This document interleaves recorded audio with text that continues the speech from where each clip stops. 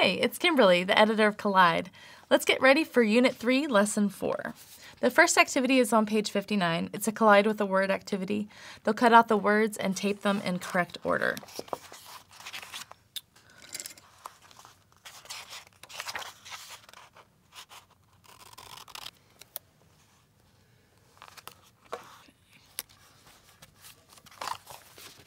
Okay, so that's basically what that would look like.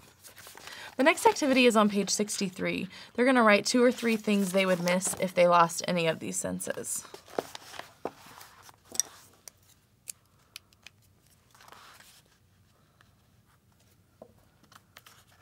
Okay, so that's that activity. The next activity is found on pages 61 and 62.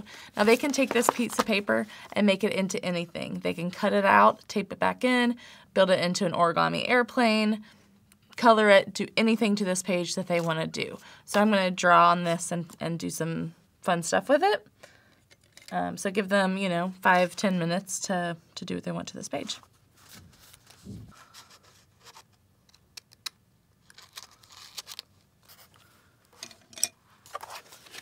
So that's what I created on my page.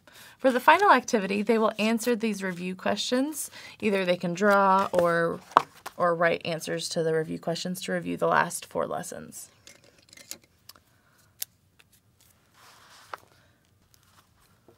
Okay, so there's some answers to the questions.